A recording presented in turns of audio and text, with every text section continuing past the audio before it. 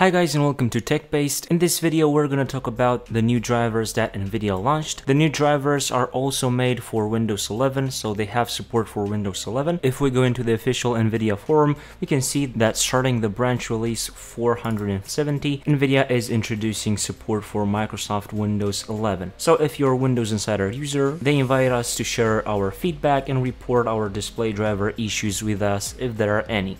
So far, I didn't have any, but of course, I strongly recommend you to go into the GeForce Experience app and update your game-ready drivers to the latest version. As you can see here, the latest version would be 451.41.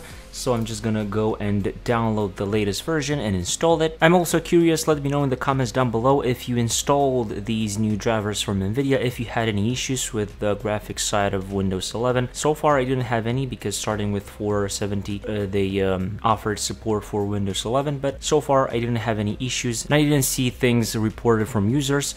So that's why I'm asking you to comment down below and let me know if you had any issues. So with these new drivers, I'm sure that Windows 11 will have a better performance overall because, of course, they provide support for Windows 11.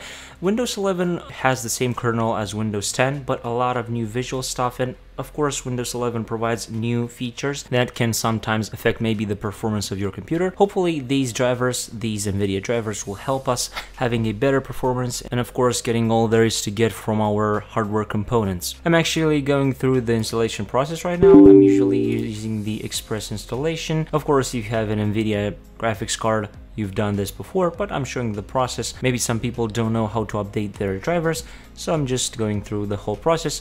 Basically, now it's going to install, it's going to flash the screen black sometimes in this installation process because basically it's changing the graphics card drivers, and after that we're gonna be good to go after a computer restart. Those being said, don't forget to update your Nvidia graphics card drivers because they now provide support for Windows 11 and hopefully an overall better performance. If this video is useful, don't forget to leave a like down below and also subscribe to the TechBased channel with the notification bell activated so that you won't miss any future uploads like this one.